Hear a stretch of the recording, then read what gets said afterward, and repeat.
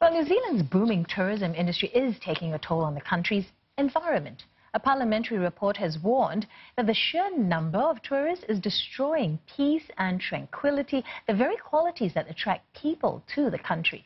New Zealand's most lucrative tourism industry draws some 4 million international visitors each year.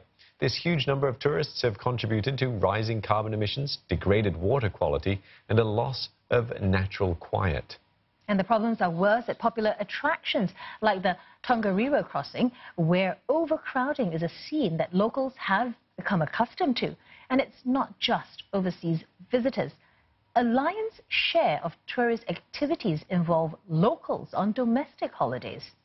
By 2050, the number of foreign visitors is expected to balloon to over 10 million, almost twice of the country's population. Parliamentary Commissioner for the Environment, Simon Upton, says the problem will only intensify unless there are new approaches to mitigate the environmental impact.